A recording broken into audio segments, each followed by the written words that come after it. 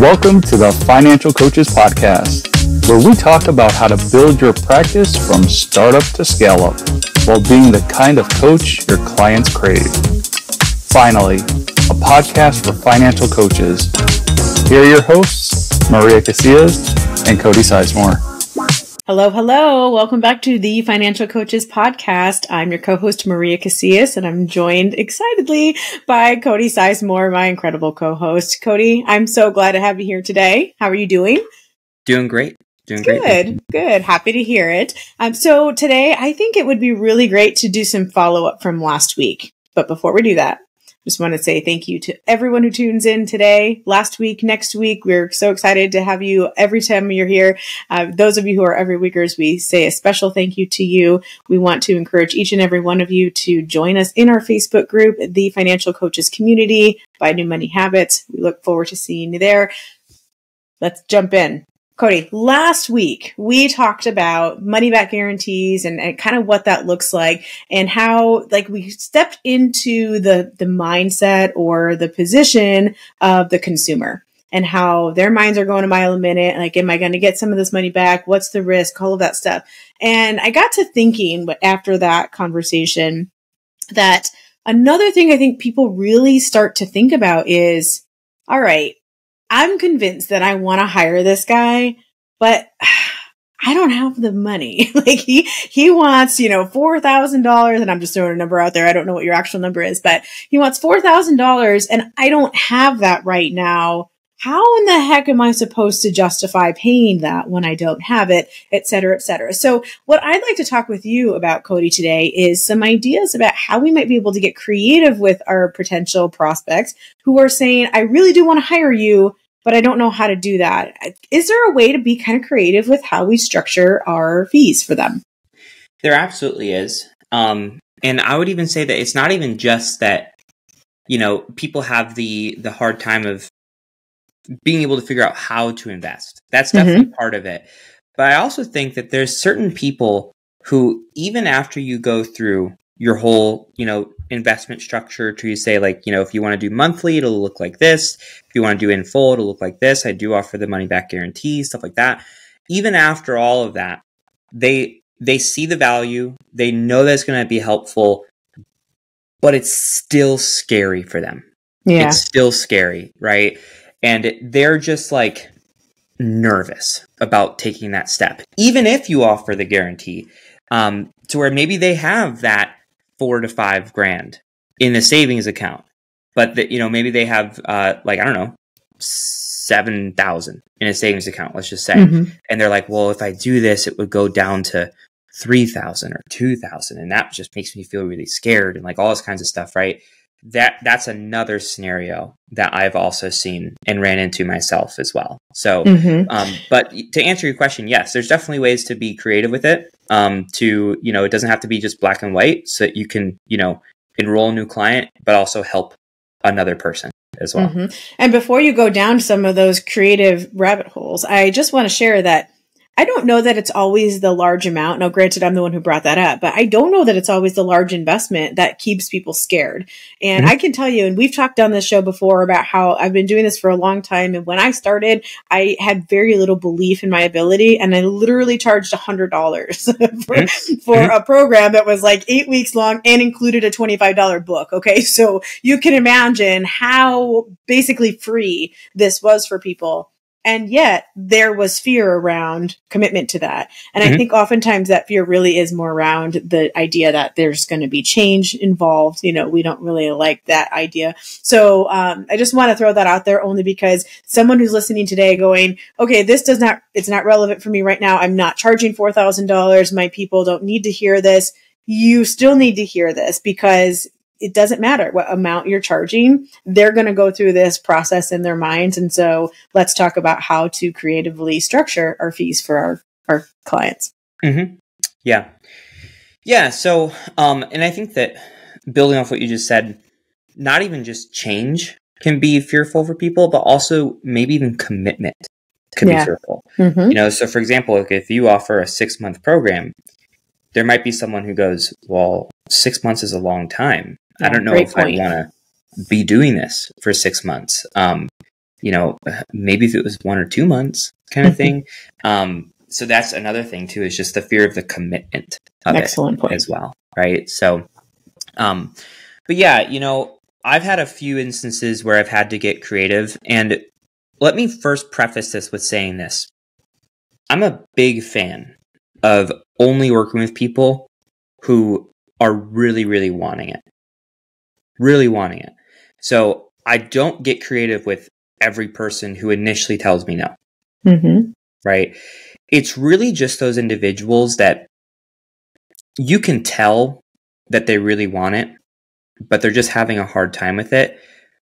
But I also connect with them really well. I also see the potential in them that maybe they're not seeing in themselves very clearly. It's those people that I'm like, I don't want this stupid thing of this stupid investment to be the thing that keeps you away from finally living the life that you want to live. So I can work with you. That's when I would say it makes sense to be creative, not just for every Joe Schmo that walks down the street. Yep, I agree. Yeah. Okay, great. So a couple things that I have done, I'd be interested to hear what you've done too, but I'll just outline a couple things that I've done. I'll give you a couple examples. One would be with the idea of like, well, how do I even get started to pay you kind of thing? Because I just don't have any money right now. And another one would be maybe they have some money, but they're a little bit nervous about, doing the in full investment, even though they're saving $1,000 by doing that, because it will, take their savings account and it will lower it kind of thing. Right. So I'll start with that one first. Okay. One thing that I've done is I've told people, I'm like, listen, so for example, I have a client right now that I'm working with, and they enrolled into my largest coaching package, which if you do the monthly, at the end of the 6 months, it basically comes out to $5,000. And if you do the in full at the end of the 6 months, it comes out to $4,000 kind of thing. So, there's a big savings there if you were to do the in full. And they had the money for the in full, but they were nervous about it. Right. And I told them, I was like, listen, what if we did something like this? What if we did the first month to where we're only doing 1,000 down? So not 4, just 1,000. So yes, your savings account will go down a little bit, but there's really not a big difference between $10,000 and $9,000. Like, just being real, like an $8,000 problem can be covered by a $9,000 savings account. And it can also be covered by a $10,000 savings account, right? So it's not a huge difference there. But what if we did 1,000 down for the first month? And if after that first month, you decide, hey, this isn't something that's really like worth it, I haven't gotten value from it, I don't want to keep going, then no problem. You won't be on the hook for the rest of the investment. Now, pay attention to how I'm phrasing that. I heard it. With being creative here, I'm taking the guarantee off the table for that first month. So you won't be responsible for the rest of the investment. So that's almost like a 30-day termination guarantee in a way, to where it's like you're just not on the hook for the rest, right? But if you choose to continue beyond that first month, then we can get the balance taken care of, and then we can keep going. And, if after that 6 months, you then look back and you say, hey, it really wasn't worth it, because after the first month, it was pretty good, but I was really just curious as to how good it could get, and it didn't really get there, then I'll give you the guarantee, knowing that no one has gotten the guarantee because they don't want it, because it's really worth it, right? So I'm being creative there in a sense of like, let's get something to get you started, to get your foundation in place, to allow you to see what the potential could be. And then if after that you don't want to do it, no problem. I'm still getting paid for my time. You're not on the hook for everything. But if you do want to do it, which is probably going to be the case, we can continue. I'll get the rest of the investment. You'll get the rest of the value. Everyone's happy. Right? Yeah. I'm going to hit pause for a second and ask you, when you say the rest of the investment, are you still honoring the paid in full number for them? I would be. Yes. Okay. I just want to clarify that so those who are listening can hear that as well. Yeah. And that's one thing that I make sure is clear to them too. Cause I'm like, I'm going to honor this, like, I'm not going to like bait and switch you here. Like, I'm going to honor it. But we're just being creative. And the reason I'm being creative is just simply because I know you want this and I see the potential in you. And I don't want this silly thing to stand in the way of your best life kind of thing, So that's one way that I've gotten creative. And I've done that a handful of times. And every time that I've done it, they've continued with the rest of the program. Right. So sometimes it's just about getting that little bit of a nudge kind of thing. Sure.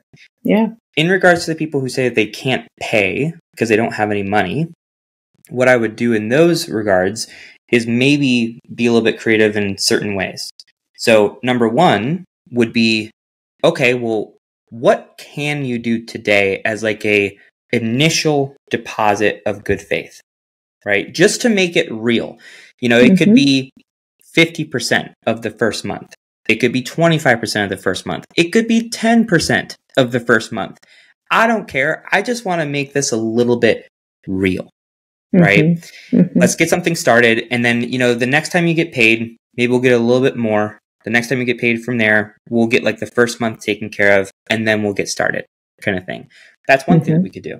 Another thing that I've done though too is if they give me like a larger portion of that deposit of good faith, let's say 50% or more, I would get started with them. And I would say, okay, great. Like we'll do this as like a getting started kind of thing. And then we'll get the other half of the first month taken care of over the next couple of weeks. And then we'll be in a good flow from there. And you'll be in a good flow simply because with the coaching, we're going to get those systems and structures in place to where it's not going to be an issue kind of thing.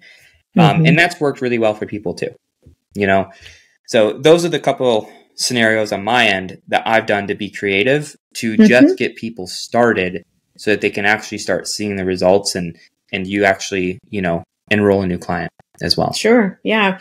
So I've done a couple things as well. I've done a few things, but a couple of them are very similar to what you've discussed. So it doesn't make sense to repeat those. The one that I think I would like to add to it is I've had clients in the past who are either they're in a position that is going to change soon. So maybe they have a certain amount of income right now and it's small, but they're anticipating an increase in their income coming up. And so we've been very creative in terms of, okay, we're willing to do the monthly one because they don't have the full amount right now, but they have opted in for the monthly approach. And so maybe we start doing a smaller monthly amount in the first 2 months or first month or first 3 months, however it's going to work for them, and then either slowly build it up or be able to ratchet that up really quickly when they get that new income, as an example. And so that's another way that we've been able to do that, so that by the end of the program, if it's a program based, we also with New Money Habits have some monthly stuff as well. But by the end of that program, they've either paid the same amount or their monthly fee has ended up averaging out where it's a win-win for us all. But they didn't have to wait those extra 3 months to get started, because I think that's one of the other things too, is that if somebody knows they have the ability coming, but they would have to wait, it's like, that's 3 wasted months that they'll never get back. And we might as well start laying the foundation for them now. So that I think is the one that I'd like to add to the list of ways that we can be creative. Yeah. And I think that's really important, not only for getting started sooner in the sense of like, helping them, because like you said, it's 3 months wasted kind of thing. And a lot can happen in 3 months if you're, crossing your eyes crossing your T's and dotting your I's, right? I mean, a lot can happen if you're crossing your eyes too. So yeah. I mean, a lot can happen in 3 months for you, right? So like that's the benefit for the client, but also a lot can happen in 3 months to where if you basically like close that door or they take, they go away from it, the likelihood of them actually coming back and enrolling in 3 months is really, really, really low. Yeah. Really low. So sometimes it's just about, salvaging that kind of thing and having it become real, to where the creativeness can come into play too. So yeah, Cody, I think that's a really good point that you just made. And I want to go back, if I may, to something that you said even before I brought in the extra example that I wanted to share. And that is the idea of them making it real. that whole thing, like you mentioned just a couple seconds ago about having salvage them, I know it sounds kind of like we are trying to just keep a sale, not lose them, that kind of thing. And it sounds a little bit bad. But as well as I do that we're very much about serving the client here. And so I want to make sure that our listeners understand that when we talk about serving the client and we talk about salvaging, there is really more to this. So what I want to go back to for a second, if I may, is that whole thing that you said about making it real. I think that's how you put it, where you were talking about, hey, if you've got, let's just get the $1,000 now so that we can quote unquote make it real for us. When I first heard you say that, my mind was thinking, okay, we're making it real for us, the coach. We're making sure that we quote unquote salvage that. But as you started talking more and I started thinking a little bit more about what we're really doing here and just kind of really looking at the psychology side of stuff, we're making it real for them. Like we're giving them an opportunity to say yes to themselves. Exactly. And I think oftentimes that is so missed. And people think that, if they don't have all of the money, they're not going to say yes to themselves. We want them to have that opportunity again, to say yes to themselves, to say yes to this potential shift in their life that's going to be life changing for them. And so our creativity is going to allow for that. And I want you to hear that so that this is not just about us. It doesn't mean that it doesn't serve us, but it's not just about us. It really is about serving them well. Yeah. And I want to double down with what you just said, because that is 100% what I was trying to say initially, right? Because the thing that I've found is that even if you give someone like a couple days or a couple weeks or a month or whatever it might be to think about it or to, try things out, whatever it might be. Oftentimes, I would say probably like 80 to 85%, they usually don't come back. They don't move forward with coaching. And with that, they're going to continue to deal with some of the same things that they had been dealing with. Like they're going to continue to struggle with the money. They're going to they're going to continue to have that relationship with money that maybe isn't serving them. They're going to continue to have the the spending habits, the mindsets behind things, and it's just not serving them, right? So with that, like making it real comment, what that really means is like, hey, let's make it real for you so that you can like get started here to actually make a difference. Because if we don't, that's fine. Like I want to give you some space. Like I want to respect you. But I found like it is a kind of a disservice to them, because oftentimes those fear-based emotions start to kick in. What if I can't do it? What if it doesn't work? What if, what if? And that's not good for them, because then they just stay stuck where they are and not where they want to be. Right. So that's the whole like making it real side of things. Yeah. Where it's very much a service-based thing versus a personal gain. Okay. And coming from you, I absolutely believe that. And so I wanted to point it out because I know sometimes our minds just go in a different direction. I also want to say that it's not just that sometimes they stay where they are and they stay stuck. Oftentimes they just make it worse for themselves. So if you give somebody 3 months of continuing down the path that they're continuing, sometimes making it worse, it's going to be that much harder for them to say yes to themselves 3 months later. So it's no different than somebody knowing that they're going to be fasting in about a week, that all of a sudden they binge for 2 weeks prior to. It's just, we know, like, oh, let's get it all out of our system. Let's go buy those cars. Let's go buy the things that we want, because Cody's going to tell us we're not allowed to buy anything anymore. That's what they're thinking in their minds. And so they end up making it worse for themselves, and then they don't come to you anyway. And now they're even worse off. So it really is a good way to serve them. And I'm really glad that you were able to, we were able to make that clear today. So yeah, definitely. Cool. Good conversation. Yeah, good conversation. I agree. So, if you guys are listening to this and you are thinking about maybe even a couple times in the past where you could have done this, but you didn't, that's okay, first and foremost. But maybe just keep it as like something in your back pocket for the next person that you talk to. Again, this is something that you have to use some discernment with. Sure. I wouldn't be just doing this for every single person. It really has to be the right person that you have a good connection with, that you see the potential in, that just needs a little bit of an extra extra loving on, and I found that can really, really benefit not just you, but also, more importantly, the client. So, well said. Yeah. So with that being said, thank you guys for listening to another episode of the Financial Coaches Podcast, and we'll catch you next week. Thank you for listening to the Financial Coaches Podcast, brought to you by New Money Habits and Sizemore Financial Coaching. Submit your questions to our hosts by emailing podcast@newmoneyhabits.com. Be sure to subscribe to be notified of future episodes and join our growing group of like-minded coaches on Facebook. And until next time, happy coaching. Music provided by Summer School.